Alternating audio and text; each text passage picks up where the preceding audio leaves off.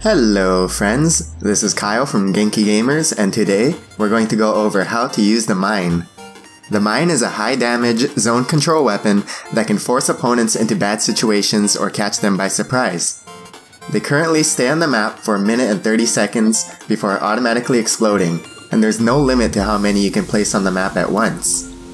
A strength of the mine is that it does incredible amounts of damage with every hit, but the real reason to use them is for zone control. Some of the downsides of mines are that better players are usually more aware of them and will avoid hitting them completely. Mines are also pretty useless in direct combat because you can't just throw them on an enemy in a fight.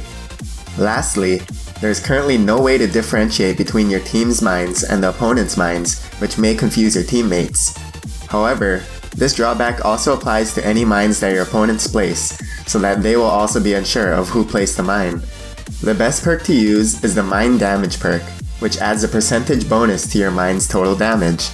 There are also many mine-related talents under Blastian's skill tree, so be sure to get those if you really want to maximize your mine's power. Now, let's talk about when and where to use it.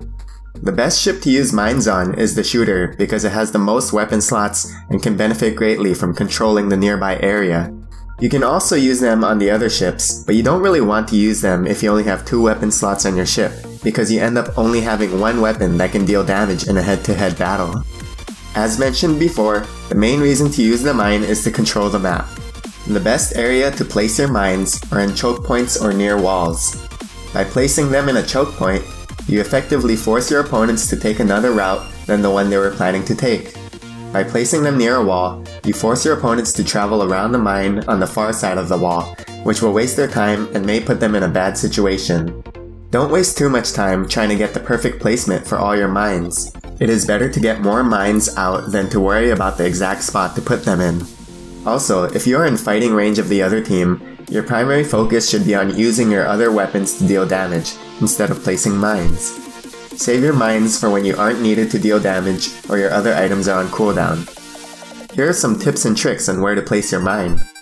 Place your mine directly on top of a fixer's repair boxes. The box will hide your mine from your enemies, and your opponent will want to go over the box to remove it from the map, leaving them with a deadly surprise. You can also hide your mines on burning ships, but this isn't as effective as players usually aren't trying to go near sunk ships unless they are using it as cover. Many maps have grass and other foliage that can help hide the mines. Toss a few in there to keep them hidden. The last message I want to end this video on is to never use more than 1 mine on your ship.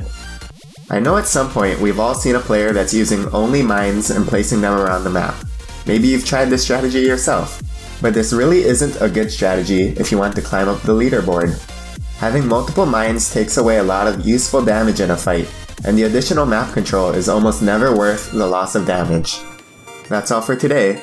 Let me know in the comments below what weapon guide you would like to see next. If you enjoyed this video, please leave a like below and subscribe for more BattleBay videos. Bye friends!